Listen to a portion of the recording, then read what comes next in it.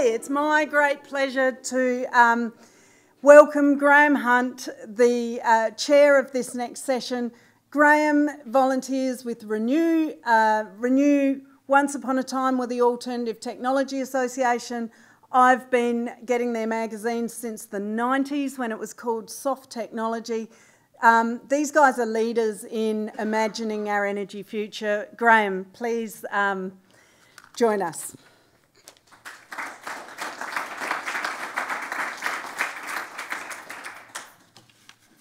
Right, thank you, Heather. It's an honour to be here and to chair this first session and to hear about our community energy icons. But firstly, I'll do some shameless promotion of Renew. If you don't know Renew, Heather mentioned our magazines, which is probably our biggest public exposure, but we do a lot of advocacy and project development, and we also have local branches which work with communities or within communities. And so I would suggest that you reach out to if there's a local branch near you and we can help expand your network. I'm a co-convener of the Sydney branch of Renew, and we have connected a fair bit with the local Inner West Community Energy, and I see Gavin's here this morning. We've done some cross-promotion. I think we'll have representatives here today from our Gold Coast branch and our Illawarra branch, so please feel free to reach out to us.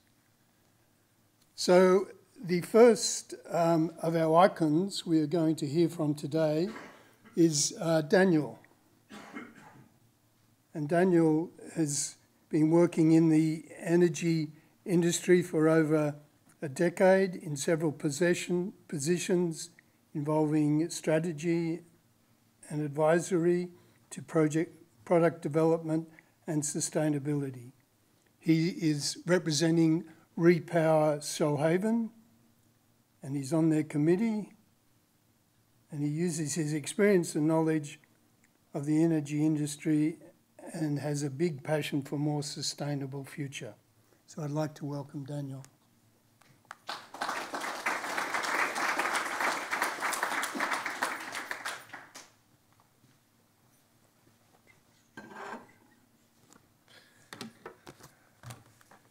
Thank you, Graham. As you can see, that photo is from a little while ago, but it was the best I could find.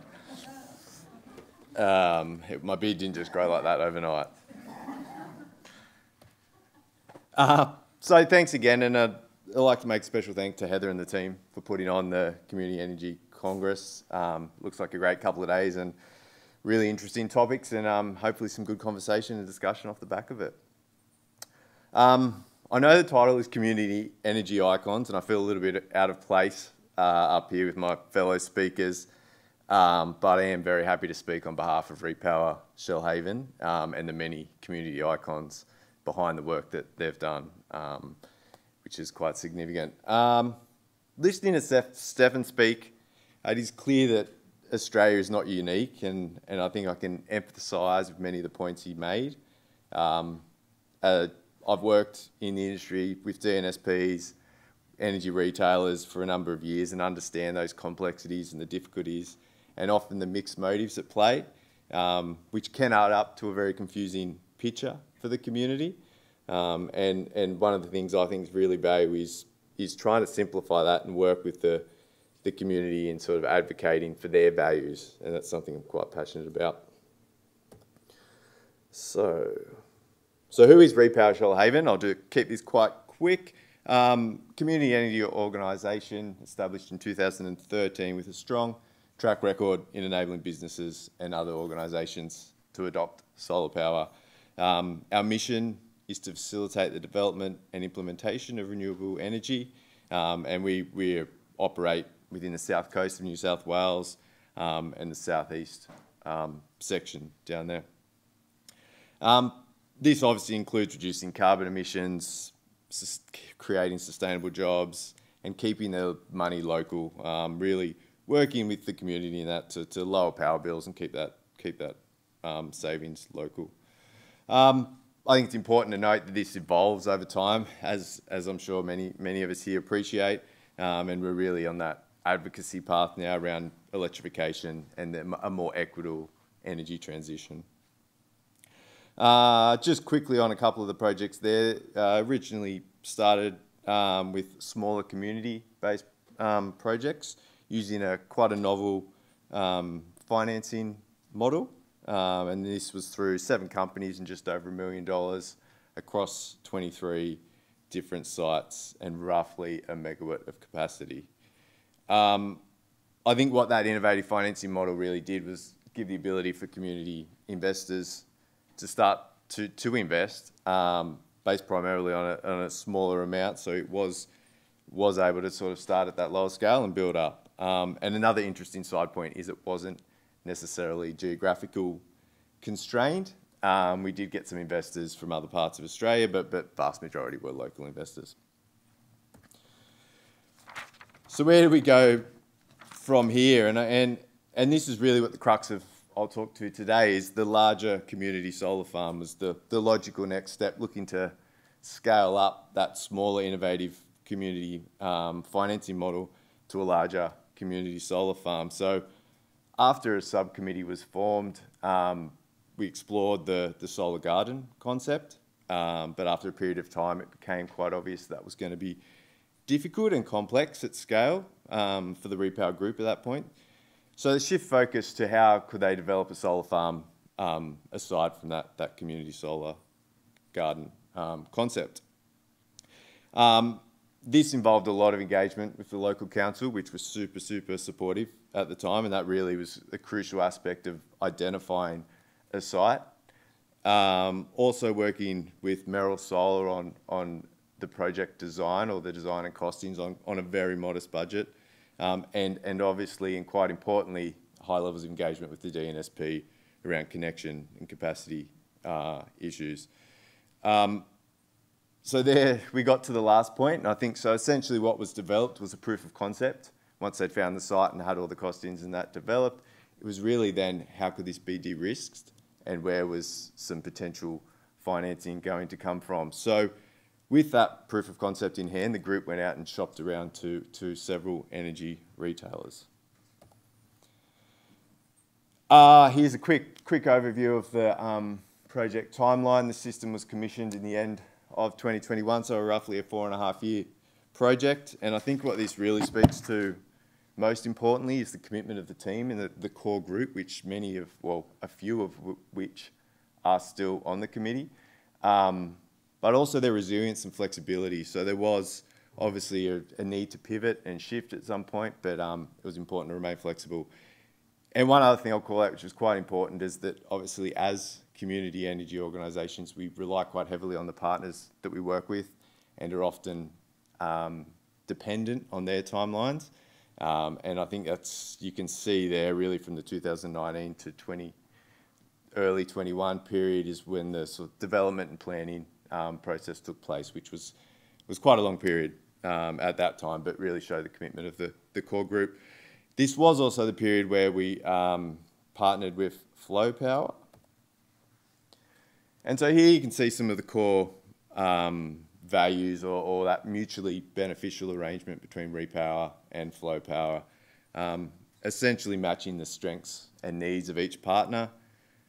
We had what they needed, which was the generation for a potential offtake agreement that they were working on, and they had what we needed, which was really that financing and the de-risking component, which was quite important. Here's a quick slide on really from a Flowpower perspective. I think, as I mentioned earlier, they were working on an offtake agreement with City of Sydney at the time.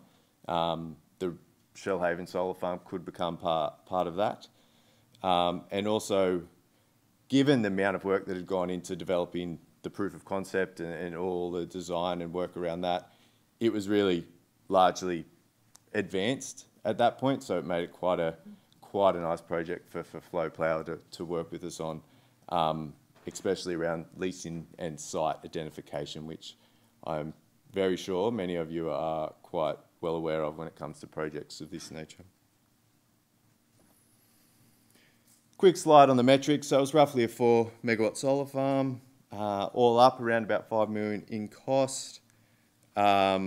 Significant emission reductions, as you can see there, and quite importantly, it is battery ready should project partners look to pursue that at a future date, which is quite important and potentially getting more and more important with the energy transition.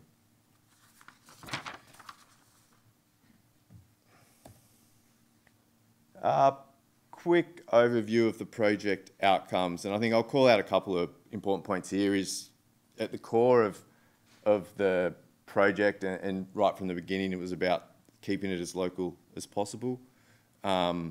This is really about representing the community, but ensuring that there is that social acceptability and that alignment between the community and the project. And the other really important point is the strong collaboration between partners, both public and private organisations. I think that speaks to the value, at least in a large part, of Repower Shoalhaven in offering that social licence, but also working on the social acceptability around projects of this nature and building that trust amongst the community. So key take-home messages. Community investment appetite was massive. We leveraged a lot of what had been built from the smaller community projects earlier on. Investors and members. Consistent and early engagement, I think, really speaks for itself. And this is quite apparent when you do need to shift, approach or slightly pivot in certain ways, and you have good partners around you. The PPA is really around the risk mitigation piece, and I think that's quite important and becomes more and more important as you get towards the end of these kind of projects, is that you understand the risk you're taking on as a community organisation and the risk you're happy to accept, I guess, to that extent. And that's where the partnership with Flowpower would really helped with in that situation. Last point there, I think, is more a now issue, is that yes, these projects take a number of years to get built, but then they will exist for many years afterwards. And it's important to understand that, I guess, from the beginning, to make sure that there is a handover when they are complete and they do fall on to somebody else to maintain and operate. And the experience and knowledge within the community organisation is transferred to the future members and along those lines. So we're very fortunate to have a couple of key members from that time still on the committee, but I think over time it's important to ensure that that knowledge is really transferred. And that's particularly more important around the smaller community-based projects early on, where Repower is responsible for the monitoring and maintenance of those sites. Looking from a project management perspective, regular, transparent communication between partners, I think, speaks for itself. The local piece is something I've mentioned a couple of times now, and I think is quite obvious, and again, super important to be conscious of and remain conscious of during the whole project. And again, that really speaks to sort of that social buy-in and ensuring that the community and the investors are really on board and understand. And lastly is probably the more boring point, but becomes quite important once you get towards the end and sort of the real operational life of these projects, is ensuring that you have agreements and structure in place that really solidifies those values throughout that project. And I think, I'm not going to bore you, we've got some really fancy diagrams that we could have put up here around sort of what it all looks like, and I'm sure many of you have seen these before. They are very important. They're important from a risk management perspective, obviously, but they're also important from a community and a community investor perspective. We need to ensure that it is understandable, but also apportions that risk where it best lies. And that is it. Thank you very much.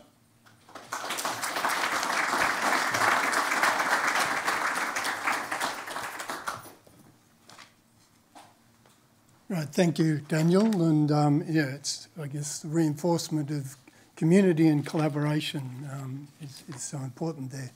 We will have a Q&A session at the end, and we'll bring all the speakers back up. So the next speaker I'd like to introduce is Anne Kennedy, who's here representing Zen. That's a great name.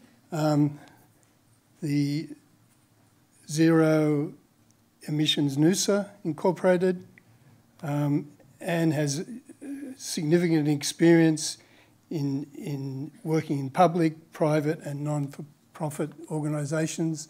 15 years ago, she set up a clean tech, low emissions organisation in Noosa, and that's been doing a lot in that area. So I'd like to introduce Anne. Thank you.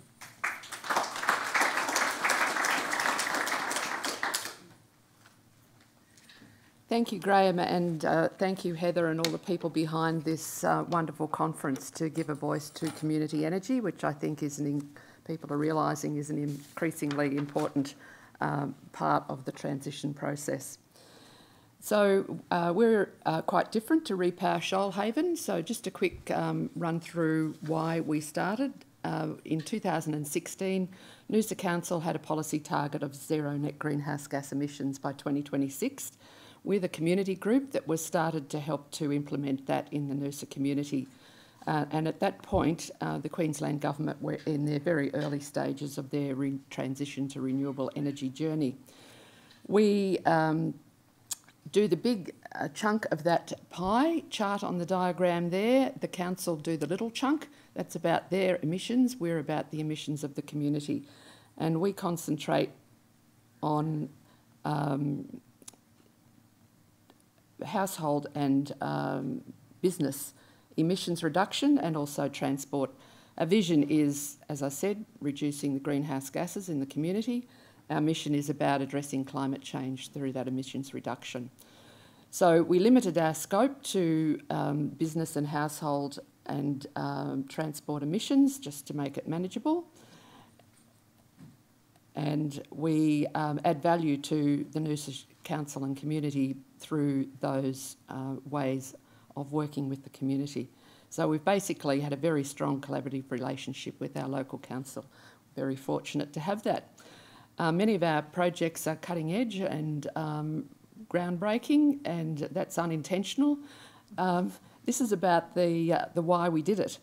One of our projects is community batteries, and the reason we tackled that is because we had large solar installations that couldn't actually send any of their excess back to the grid. So we started looking at the solution for that. It turned out to be a community or neighbourhood battery, and we're very fortunate to have one of the batteries promised by the previous Shadow Minister for Climate Change and Energy, Chris Bowen, and that's actually in the process of being worked through now for procurement and installation. We're one of the community partners for Rewiring Australia, and fortunate to work with that great organisation to look at ways that we can reduce emissions in our community and save money for our households. Solar for Strata was another project that happened because we have a significant number of strata title complexes, both holiday, business and residential, in the coastal area of Noosa. We've got a great uptake in Noosa Shire in the hinterland area of solar, but not so great in the coastal area, and that's because of our high concentration of solar.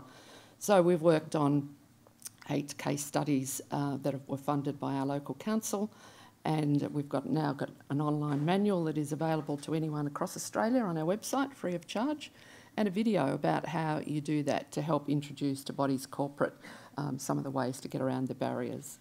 We've got a number of other projects where we've been working with local communities or advocating on through schools.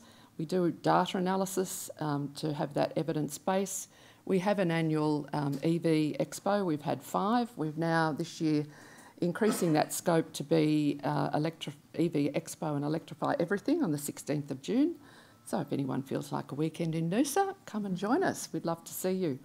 And that's about, now we've got 60% of our attendees at that expo who've actually been before. So they might have bought their EV. They're now looking for the next step. So it's about helping them on the journey to increase the ways that they can electrify and contribute to the transition. Projects around walking and cycling. We've had another school project that has helped young people in the area to get an understanding of what's involved and how they can be involved. How do we do it? We have a board, we have 2 working groups, one around our electricity or energy projects, one around our transport projects, 3 subcommittees to help the internal operation of the organisation. We advocate, we engage with the community to help raise awareness and behaviour change, or do behaviour change, and we collaborate with lots of local community organisations and other key stakeholders. Energex are even now talking to us about the community battery project. About 2 years ago we went to talk to them and they basically sort of said, well, why do we need to talk to you? Now I think they realise they have to change their business model, and groups like ours might be able to be involved on that journey. So what are the lessons from we've learned in working in the community energy sector? Well, obviously you need funding, and we've been very lucky to have a supportive council that have contributed funding to a number of our projects.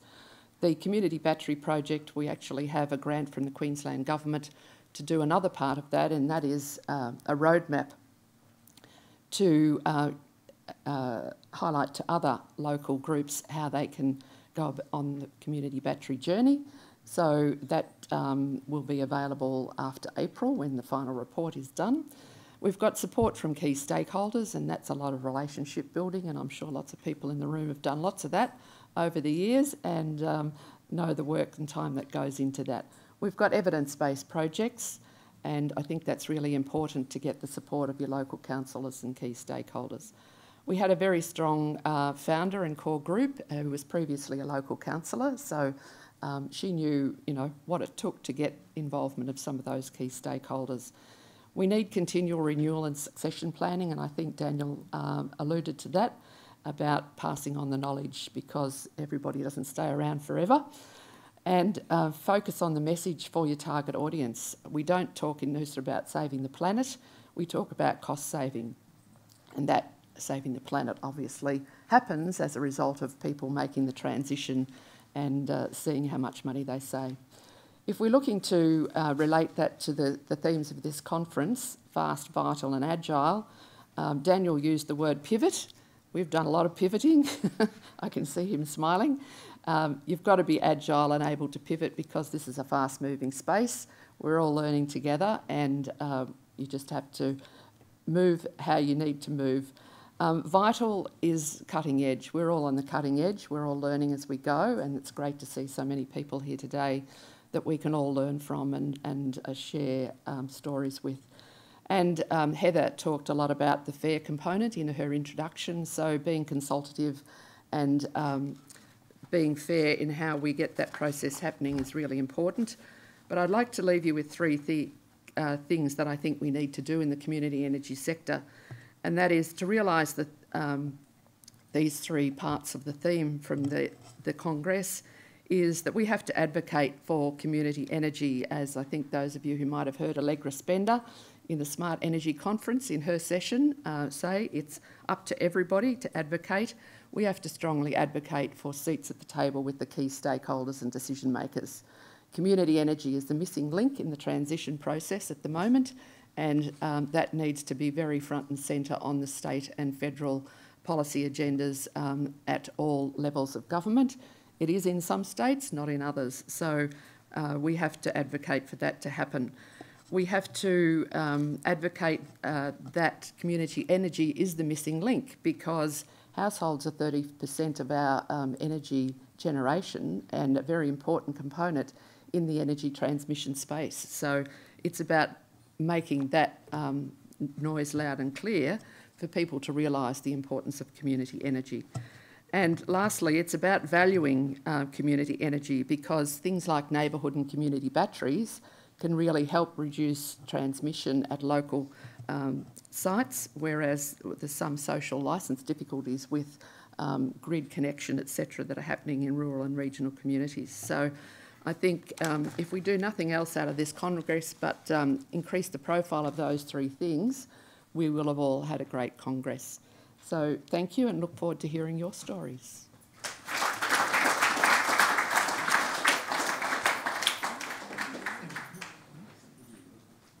Geoff has come from Newstead in Victoria. He moved there with his family in 1986 and has been involved in numerous community building initiatives, working to harness the skills, knowledge and energy of local people. In his other activities, he's the Director of Natural Decisions, a small consulting business specialising in environmental decision making. He's also a naturalist, bird photographer and a writer. So would you please welcome Geoff?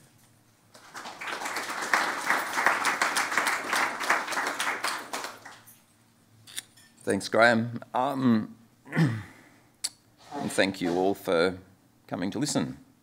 Let's make sure I can press the buttons. I'd just like to firstly acknowledge the Gadigal people of this land as the traditional custodians, and also like to state at the outset that I come from Newstead in central Victoria, which is Judgerung country, and this is actually a photograph of some of that land, and there's a solar farm on it. That photo was taken about 2 months ago.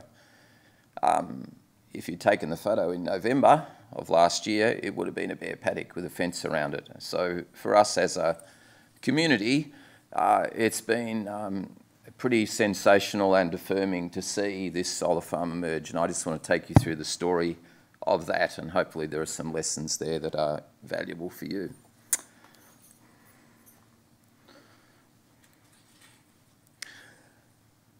Just very quickly, a little bit about our community and our town. We're a village, really. 600 people or so live in Newstead. If you got everybody to stand in a circle that says they come from Newstead, there's probably 1,000. So some of the outlying villages. We're pretty typical of regional Victoria. We do have a pretty fast-growing community. We're one of the fastest-growing small communities in the state, because we sit sort of, in that annulus around Melbourne where people want to get out of the city, but they don't want to be living in the Mallee. And so it's a very attractive place to come to.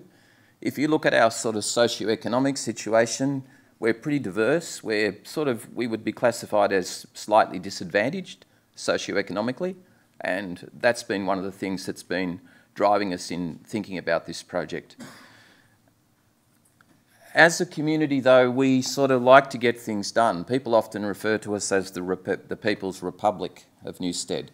We like working with other organisations, but we don't tolerate nonsense, and we get on with stuff rather than let things get in our way.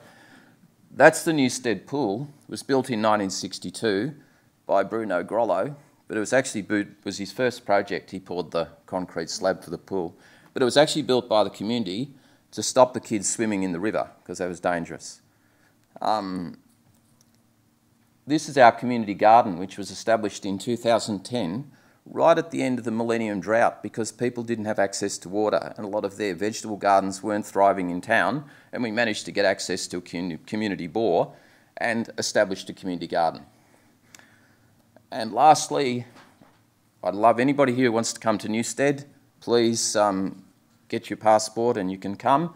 If you're an artist, you've got special treatment because there are thousands of artists in our community, hundreds I should say, and we've converted our old railway station into an arts hub. But these are all community projects which have arisen out of the need to do something that would be of benefit to our community.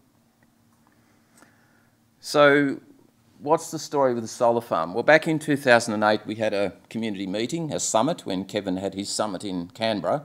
We thought none of us are going to get a gig to go to Canberra to contribute to that. So we had our own summit. 150 people turned up. A whole bunch of ideas were thrown on the table. One of them was, we need to do something with renewable energy. But at the time, there wasn't a project to sort of focus on. We had to sit and ponder for a while to see what we could come up with. But some of the principles, I guess, which were established way back then in about 2008, 2009, were that if we were going to do something in this space, here were the underlying principles. And if there was one thing I would leave you with today, I'd get you to think about these principles. The first thing was that we were aiming to be 100% renewable. The second thing is we wanted it to be a project where people could opt in, okay? We wanted to be grid connected. I've lost track of the number of times people have said, oh, I've heard you guys are disconnecting from the grid. Well, that was never going to happen. In fact, that would be the last thing that would happen, because people in our community are very sensitive to the fact that, you know, the risk of actually being sort of isolated, and grid connection is just one of those aspects. We wanted it to deliver community benefits, and the last point was we wanted the project all the way through to do no harm, and that is you've only got to drive from Newstead to Ballarat through the AusNet proposed sort of extension there to see the way that a community can get very quickly agitated and active about something that's happening in their community that they feel that they don't have control over. And yeah, we wanted to make sure that we didn't violate that last principle. So very quickly, like I think Daniel said there was the photo was out of date. Well, mine is really out of date. We started on this way back in 2011, really, when we partnered with the Central Victorian Solar City program. They came to us because they were having trouble getting people engaged beyond about 15 or 20% of their community. We actually said, look, if you work with us on a local sort of knowledge network sort of model where people just connect with each other, we reckon we can get lots of engagement. Well, we got 80% of our households had home energy assessments because we organised our own local networks to conduct those energy assessments. At the time, we got very excited. We wanted to do something, you know, build a solar farm or a nuclear reactor. No, only joking. But we examined a whole bunch of ideas. Then in about 2015, the state government, and I'll come to the state government in a moment because they've been an incredible supporter, gave us some funding to develop a business case, which has ultimately led to a much bigger proposal, which they backed in 2019 to help build a local solar farm. So we worked over a period of time, slowly building up our ideas and our sort of information and our community engagement around what might work that would deliver those benefits to our community. So we really started on the solar farm itself as the solution in about 2019. So we're going to build a solar farm. What do we need to do? Well, we had to identify and secure a site. 3 stars means we've done it. Okay, that's sorted. We formed a partnership to construct, finance and operate the farm, and I'll talk a little bit more about that in a moment. Tick. We're working with Repower, who's our project partner, to develop a retail, or to understand the retail offer that they have that goes with the farm and with their product. And that's in progress. We've engaged with our community along the way. COVID sort of put a bit of a hold on some of this, but we still managed to do it pretty well, I think, during that time.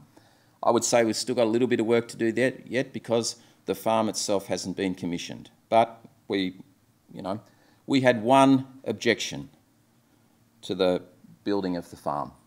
So we got our planning approval. The planning approval is actually for twice the footprint of what the farm is actually operating on at present, or sorry, going to be operating on, so that there is room for expansion. But it's still pretty boutique. And build and connect the farm to the grid, well, we're hoping that's going to happen in May. Everything's on track now. It's been going really, really rapidly since November, and we look like we're going to meet that target. So a few quick facts. There's a picture of the panels. There's it's about a 6-hectare site. It's 3 megawatts in size, so it's sort of similar size to what Daniel was talking about with Shoalhaven. 4,300 panels. They're tracking, so they're pretty neat. And it also includes a 5 megawatt hour battery. I think the battery is arriving today. The foundations were poured earlier in the week. So that's very exciting. And as I said, we're on track for grid connection in 2024. So, Repower. I need to put my glasses on, sorry. So Repower will own, operate and retail the electricity from the farm. So I was thinking about those principles at the start about what is community power. I'm not sure that we really meet those principles all that well, but I would still say it's a community energy project. Matching community expectations and commercial realities has been pretty challenging. I mean, some people think that doing something like this is going to give you a free lunch. Well, you're still going to have to pay for power. You're still probably going to have to pay fairly close to what's out there in the market, but in this case, it's a different model because we think of it as our solar farm, even though Flow Power own it and operate it. They responded to a nationwide tender call. We had, I think, about 20 respondents. Some offered the whole 3 elements of this, you know, the financing, the building and the operation. Some of them just offered various bits of it. So we took a chance with Flow Power, but I'd have to say we've had some pretty ordinary experiences with some previous operators in the early days, but Flow Power have been fantastic. They have shown us respect and trust that it operates from their CEO right down to the guy that's, you know, doing the site management on the build. There's something going on in the values and the culture of that organisation that we think is really special. So I would just give them a really big shout out as being a great company. We got about $1 million of state government funding, a little bit over, and that covers about 15% of the total cost of the project. So that was something that I don't think was apparent to a lot of folks early on. And yeah, so just to emphasise that we couldn't have done this without that partnership. Thanks, Graham. The retail offer, there's a bunch of us trialling that at the moment. We've got about 200 people signed up, ready to go when the farm starts operating. We've done some pretty rigorous testing of it. We reckon it's sort of around 5 to 6% better than the best offer you could get out there in the market from a black VDO, and probably about 10 to 15% below the best green offer. Flow Power is very excited about the technology. I'm not. Not many people in our community are, but over time I think the interest there will increase. Victorian Government, I just endorse a couple of things that have been said already.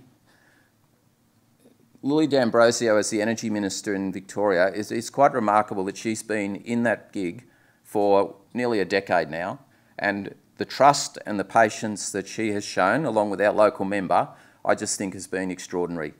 I have a natural distrust of politicians, but I would have to say in Lily and Marie's case, just absolutely enduring support, and the team that sits behind her at DECA also been really terrific, a great collaboration. Just to finish off, we're a group of about 5 or 6 people. We've been meeting monthly for 4 years, fortnightly probably for the last 18 months. The number of volunteer hours that have gone in from these half a dozen folks is extraordinary. We've got different skills, we've got different opinions, we've got different values, but we've worked out how to operate together. We are very aware of the social licence that is required to make a project like this operate. It's a community problem-solving project that happens to be about energy, not the other way around. The next project that I'm going to put my energy into is linking our streetscapes and trying to make it easier to walk around our town in temperatures that are getting hotter each year. So just to finish off, that's a photo that I took a couple of weeks ago. As I say, it's boutique. It's not, provides about twice of the energy needs of our town. We think it's a really important part of the branding of our community. It's something that we've achieved as a community for benefits that enable everyone in our town to be able to access affordable renewable energy.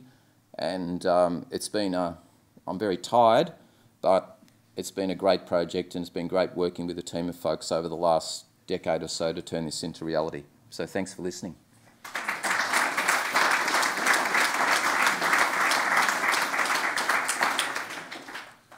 Thank you, Geoff. I'd like to now ask our 3 icons to come to the stage, and we can start answering some questions. We've got the time's shortened, so we've only got 15 minutes. Okay.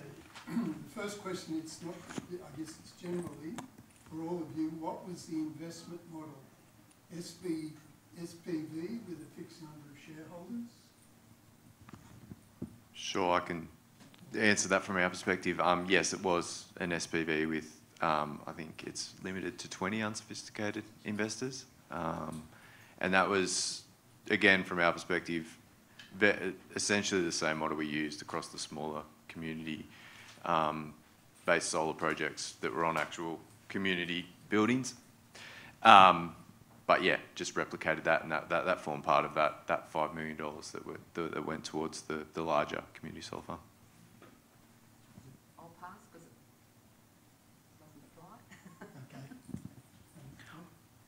I should pass too, but like early on, we surveyed our community and talked to people extensively about whether they were interested in sort of a community ownership model. And it was pretty clear that they weren't for two reasons. One was they felt the risk was too great, and secondly, they didn't have the dough. And we could have easily found maybe 20 or 30 people who would put in some money, but nothing near what would be required to get us to where we've got to. And that sort of perhaps answers the next question, which was directed to you. Can you give more detail of why you feel your community owns it when technically Flowpower owns it? Why do I feel like we own it? Because we can go and point to it, and we can tell a story about how it was created. It wouldn't have happened without the community, but the reality is that Flowpower, they legally own it, they operate it, they look after it, they'll be responsible for dealing with it at the end of its life, but I have great confidence that they'll do a good job. And the notion of working with a commercial entity for some people in our community was like, they're the bad guys, aren't they? But they're not. It's the reality that you have to partner with people that fill the gaps that you can't fill. Graham, can you use Daniel's microphone when you're asking questions? I can just comment on that in relation to our community or neighbourhood battery, because if it wasn't for Zero Emissions Noosa doing the 2 years of research behind getting to the point where we had a project that was shovel-ready to engage with a stakeholder or partner who helped us with all the technical advice, and that was Yarra Energy Foundation, that project wouldn't have got off the ground, and also with the support of Noosa Council. We can point to that as a community initiative, and it will be the only community-owned community battery in Queensland, because all the others will be owned and operated by DNSPs. Ours will be owned by Noosa Council, operated by Acacia Energy, but with a lot of work from Zero Emissions Noosa there in the background. Okay, thank you. This is one for all of you. If you can answer it, I guess, succinctly, is now that you have a decade of experience, what do you wish you knew at the beginning of your journey?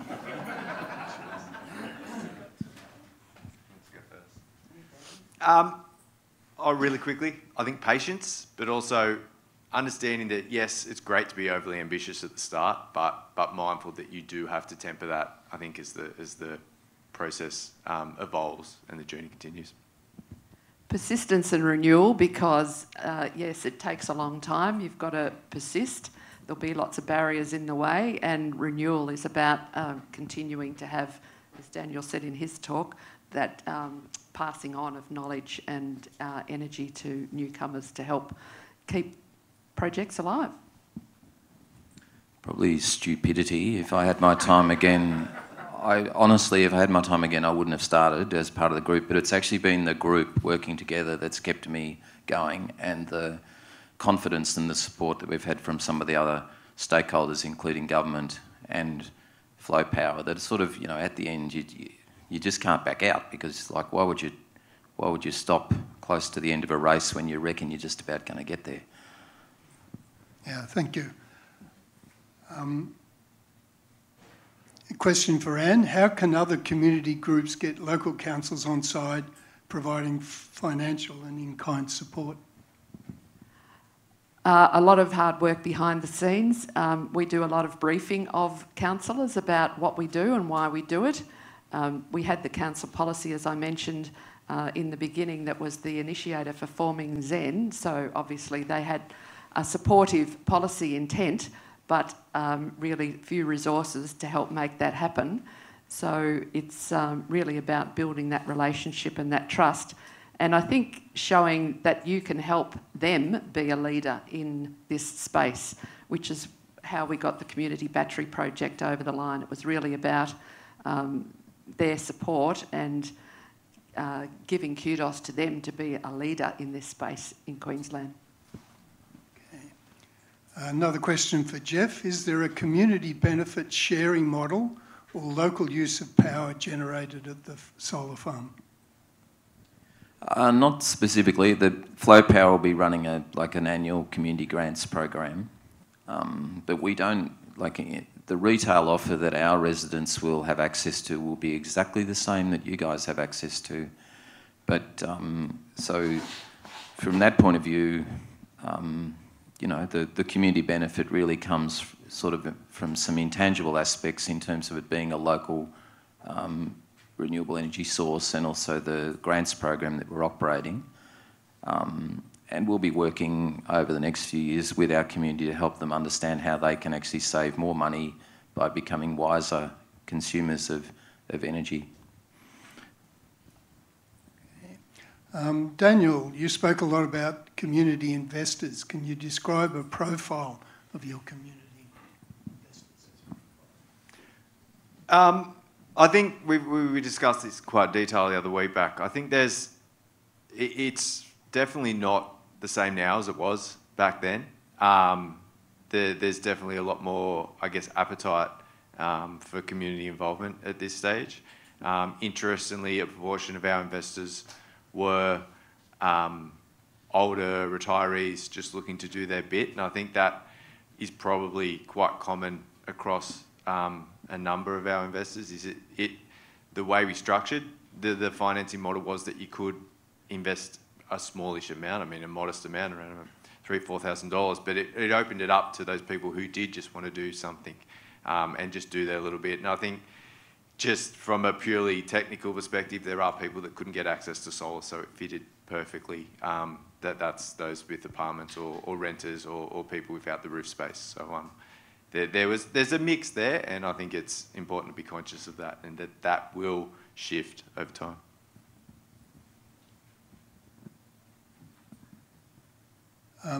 Can we realistically expect these models to be replicated in thousands of communities across Australia? If so, what is needed to help facilitate this at scale? I'll throw that open to the floor. Anyone wants to grab it? Passionate volunteers that have time, and I think Daniel hit the nail on the head there. It's the retired professionals in the community. In Noosa, we're lucky to have a very articulate and retired community with professional backgrounds. Some of them have technical skills, a lot of them don't. A lot of us have learnt what we know being on this journey, but it's having those passionate volunteers to start the process and continue it.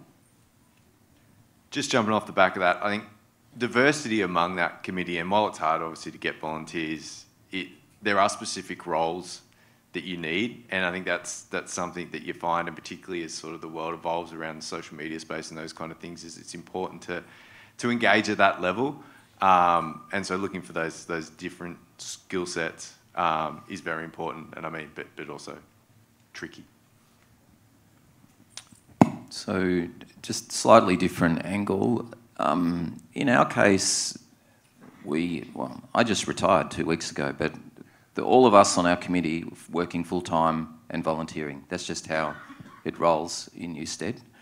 And I think the thing that I would say is, though, that be very wary of technical experts, especially if they're, you know, so-called experts, because we found a number of trusted people early on. One person I should have mentioned in my talk, Tosh Sato from Energy for the People, who I'm sure some people here would know. Without Tosh, this wouldn't have happened. He knew stuff that we would never know. And he somehow decided that we were a sensible professional group to work with from the early days. And so we didn't need to become experts in things that other people are experts in. But it's those principles that I put up halfway through my talk. They're the things that I think are important, as opposed to replicating the technical solutions, because they'll be different in every different context, I think.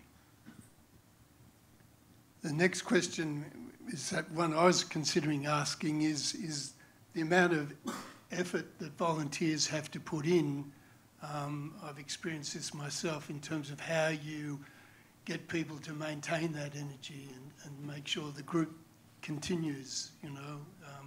People waver over time. I know it's a big challenge, but if any insights would be helpful. Find their passion and tap into it. We've got people who, for example, come along and video our community forums, do our social media. They don't necessarily have any technical knowledge of the projects, but their passion and values are in the transitions space. So find that passion and tap it.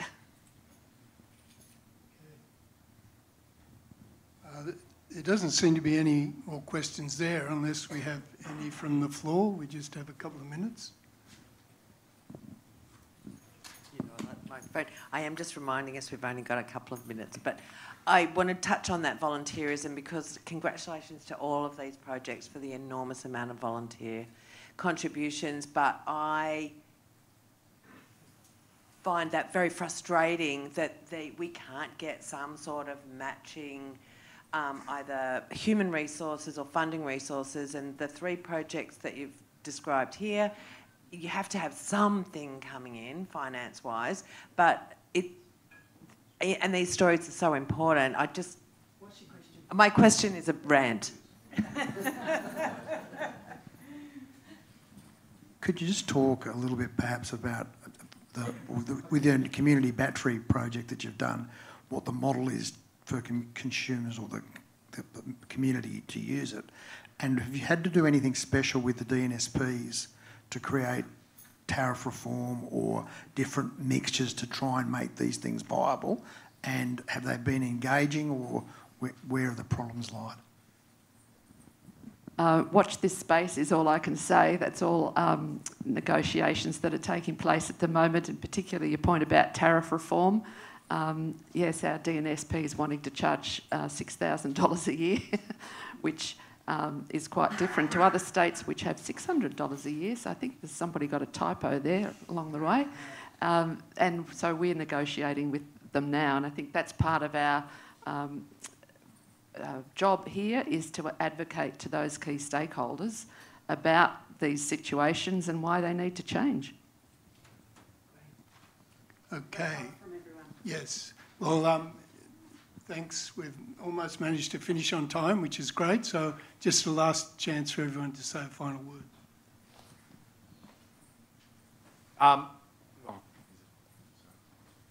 I think mine is just really echoing the points that we've all made up here. Is just that it's persistence, it's volunteers, but it's also considering, I guess, those novel ways to attract more volunteers is really, really hard at the moment. One of my key points in finishing was that we all have to advocate. So get out there and advocate to every level of government, and whoever will listen, and even those who won't, because they might eventually.